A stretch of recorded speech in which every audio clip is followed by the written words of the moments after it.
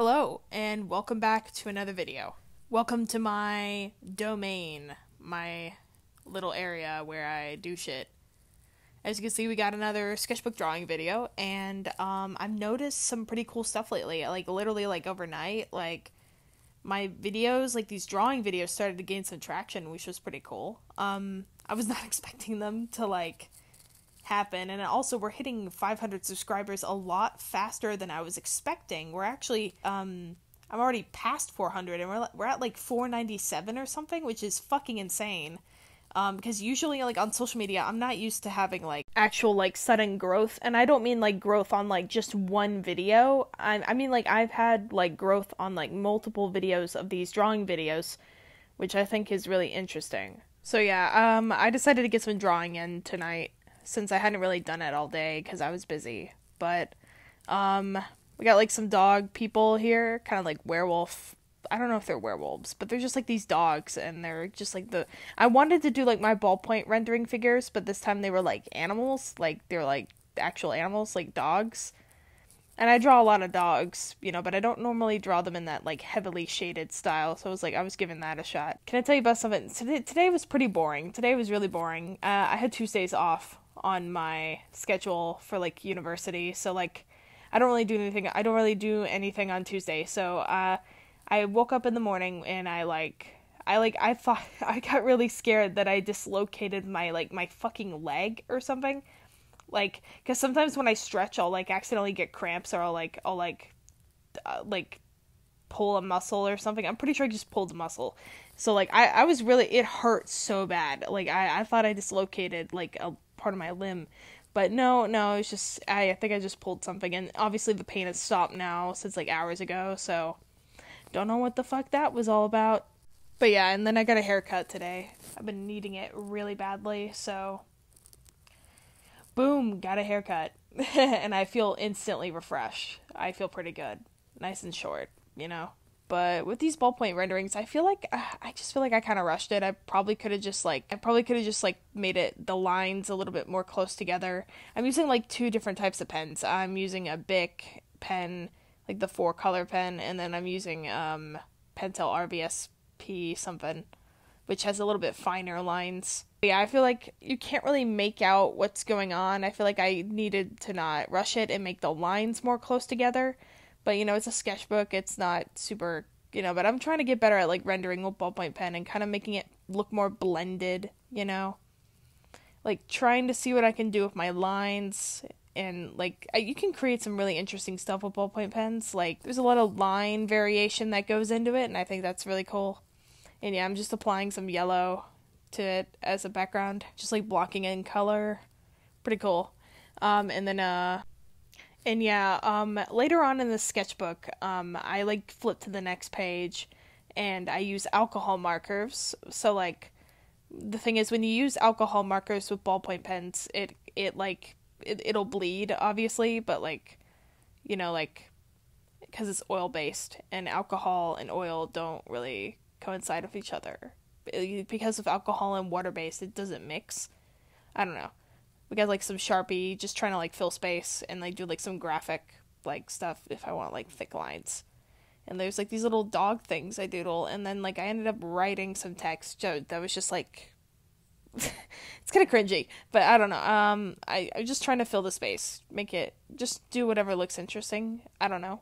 Half the time with these doodles, it's just gonna be me saying I don't know, because half of the time I'm just drawing. I'm just drawing whatever comes to my mind. Sometimes I just don't even have a mind. I just turn off my brain and just go at it. And you will see that with this whatever this is. So I got the Ohuhu markers, not sponsored, but they're pretty good. I wish the colors were a little bit paler. I feel like it's a little bit limited. I feel like when it comes to having lighter colors, they're kind of just neon. I feel like they're not 100% accurate, but that's my review. But we got this guy biting his finger. Okay, so I had to re-record a part of this voiceover because holy shit, I was peaking the mic really bad. I'm just using my earbuds mic. I'm record this on my phone. Everything is on my phone. But so I'm just gonna do a double take on this. Okay, so basically this is the part where I'm doing like the scratchy, just very scratchy line work, not like anything super clean. I'm very messy, chaotic, rough. I'm not like a clean artist. I'm not of the clean, smooth variety. I have trouble doing that. I'm sorry. I draw way too fast. I kind of to a fault, you know. But yeah, I'm applying some kind of a green color for like the shading. I don't know.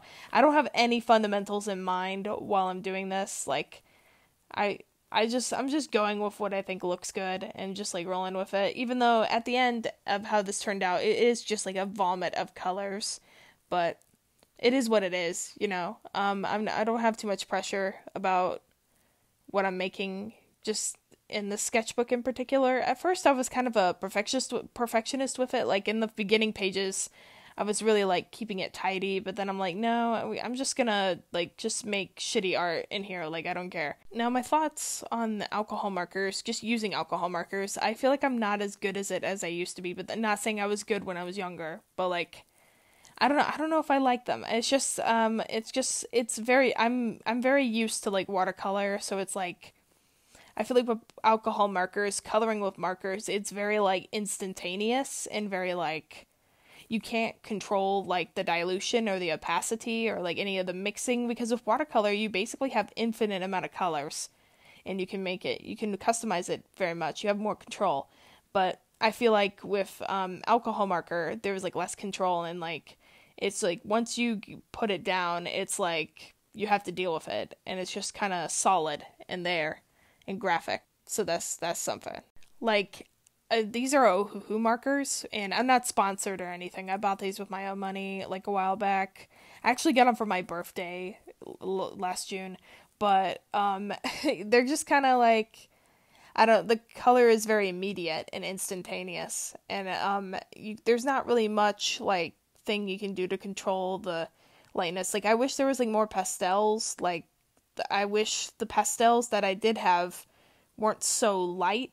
I mean, weren't so dark, because they're kind of like bright and neon and vibrant, and there's a lot of purples and like colors that I don't normally use. So it's just kind of like, it's a little bit like, I feel like the colors are too dark. You know what I mean? Like, it's I'd like something a little bit lighter. I'd like to have a lighter, and maybe I could get some pastels. I don't know. But then the last part of this is me drawing like these little guys, and just to kind of fill the page. Okay, I'm starting to think this video is cursed, because I had to do another take, and like, because for some reason I recorded the audio, but like when I finished recording, it did not record. That's very weird. CapCut, what the fuck? Okay, but yeah, we got like this little design here, and I'm just like coloring that in. So that's pretty cool. What else do I say? I don't know. And then like I'm applying shading to like the little guys. You'll see that later. But we got like it's all very messy coloring. It's just like, but it's a sketchbook, so who cares? Like, it's not that big of a deal. I gotta keep telling myself I shouldn't feel bad.